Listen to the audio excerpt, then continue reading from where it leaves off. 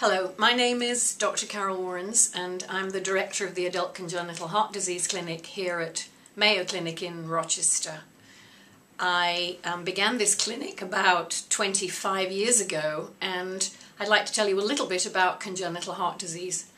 First, it's a lot more common than you think. About 1 in 100 babies is born with congenital heart disease. And it's now very common because of the success of surgery, among other things, over the last 50 years. So there are about 1 million adults in North America with congenital heart disease, and they require special care. We see patients in our adult congenital heart disease clinic when they are over 18, and our oldest, in fact, is 92. It's often thought of as being a young person's disease, but in fact, because of the success now of medical and surgical care, at least in our clinic, 40% of patients are over 60 years of age, which is a testament to the success of medical and surgical care over the last 50 years. Patients have a variety of problems. Sometimes these may be quite simple, a simple hole in the heart, to even complex anatomy, for example, single ventricle. And these patients are now surviving well into middle age, and they need special care for their problems, not just their congenital problems, their other medical problems, and their acquired cardiac disease, hypertension, diabetes, heart failure, all the other medical problems to which we're all vulnerable. And so a multidisciplinary approach to their care is really important. So when patients come here, we really emphasize that multidisciplinary approach.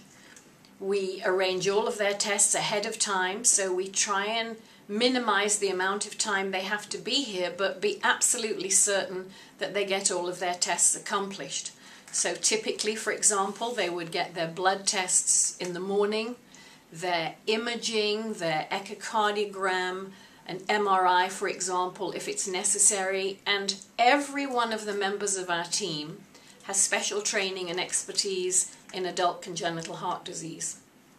If patients need an echocardiogram, it's done by someone who has special training in congenital heart disease. So we have the whole range of multidisciplinary care. Everybody is set up as a team. If you need to have an ultrasound, it's done with an expert.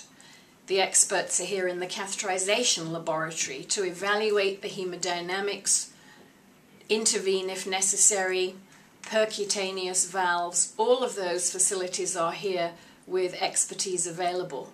And particularly working with our congenital heart surgeons, we have a combined approach working with them when patients are in hospital. And indeed, if any patient is admitted to hospital, we continue to follow them on the adult congenital heart disease team to maintain their continuity of care. And when they're in for surgery, we work with the surgeons to make sure that those patients have a good recovery. We can talk together about their follow-up and what their recovery program should be. We like to emphasize, again, a sort of team approach so that if the physician has questions when they're at home, they can contact us. We give our patients our phone numbers, our nurses, again, we have a whole team so that if the patients have questions or concerns, they can call us at any time. We're here to help. If you have any other information or questions or concerns that you have with yourself or your patients, we're happy to help you. Please go to our website or contact us, and we'd be happy to participate in their care.